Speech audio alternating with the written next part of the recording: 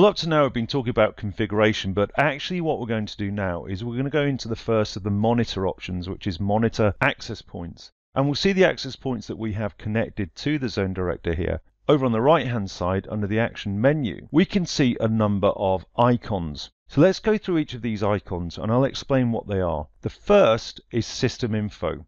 If we click on that, it'll take a few seconds for the system to download and prepare a support file that's full of system information. So we'll just wait for 1 second for it to come in, and we should see it pop in on the left hand side, the bottom of the screen. And there it is. So let's open it and have a look. And we can see this is a lot of text. We're not really going to be using this because there's nothing really in here that would make any sense to us. However, it might be useful for the support team, so it's very likely that if you have a support case open, they may well ask you to create a support file that you can send to them. So let's close that. The second icon on the list is RF Info. If I click on RF Info, we'll see the same situation again, that the Zone Director will take a couple of seconds to prepare a file, which will then be downloaded and appear on our screen. And here it is. Well, again, there really isn't a lot of information in here that's useful to you as the end user. So this is possibly something that you're more likely to use if you're working with tech support on a case. However, if you are proficient at Wi-Fi and you start to study and understand a lot of the information that really relates to how Wi-Fi works, then there could be some information in here that you may find useful. It's really an advanced subject and beyond the scope of this course, so we won't discuss that any further. The next icon along is the configure icon, and we can click on this and this will take us to the configure access points and to the individual access point settings. Well, we can create settings that are specific to the individual access point. I think it's better to use groups, access point groups, and we'll look at that in a later section. Let's go back then to monitor access points. The next icon is SpeedFlex. With SpeedFlex we can run both a downlink and uplink test to the access point. So let's choose, do we want UDP? Well, yes, that's the default. Are we going to go down or up? Let's select both. This can take some time, so I will skip through and I'll just show you the relevant bits. Well, first of all, we see that the test is going from the Zone Director to the access point. Well, now that test is complete, automatically we now go on to the test that runs from the access point back to the Zone Director. Well, why would you use this? This is particularly useful if you have your access point connecting to the Zone Director over a WAN link. One of the problems that you can have is that the WAN link introduces latency, and because the access point talks to the Zone Director using LWAP can sometimes have problems with high latency over long links. It's in your interest to know how well the access point is connecting to the Zone Director. Well, it's now finished and we can see the downlink speed of 903 and the uplink speed of 461, and that's as we would expect because in this case my access point is on the same LAN as the Zone Director. Next up we have network connectivity. There's a couple of tools here that we can use. One is ping and one is traceroute. So we can ping to the access point from the Zone Director.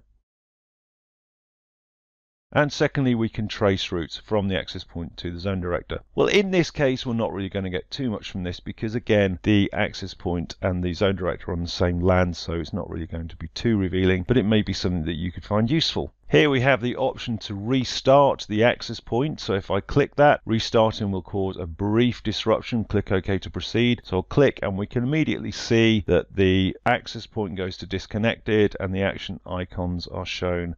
There's fewer icons available because the access point is offline. So I'll pause and I'll come back as soon as the access point is back. Well, after a short wait, our access point is now back online. The final icon is to join another controller. If we've got different controllers on the same network and we want the access point perhaps to go to a different controller to this one, maybe it's been adopted by this controller by mistake, we can click this icon. We get a warning that tells us that to join another controller will cause the access point to disconnect, and we click OK. And immediately we can see that the status goes to blocked.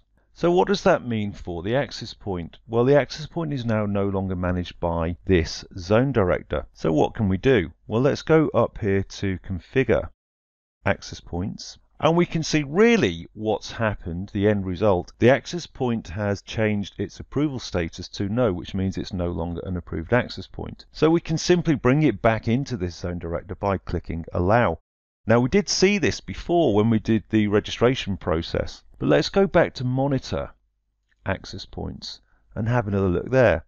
And we'll see that this green tick has now appeared. Well, this is always available for access points that have reached the controller and are trying to register, but we have the approval policy set to not allow auto approval, i.e. we have to manually approve the access points. So we could have done this when the access points first registered, but we in fact did it by going into configure access points and choosing allow. So we'll go back to monitor access points and simply I'm going to tick the allow button, and we'll see that the access point goes from disconnected, and again it'll take a few seconds to refresh, and we can see now the access point is back and running. So that's an overview of the icons and tools available when we look under monitor access points.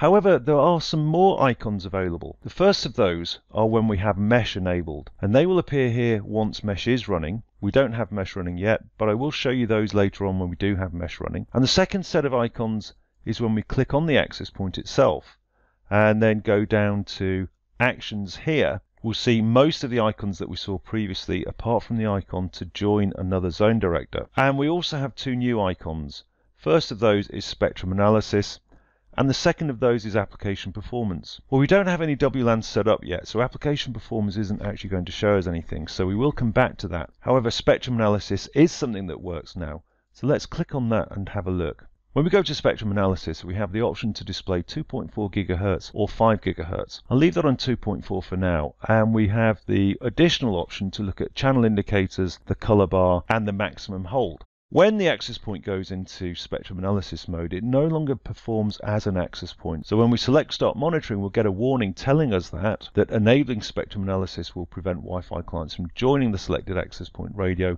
Do we want to continue? Yes.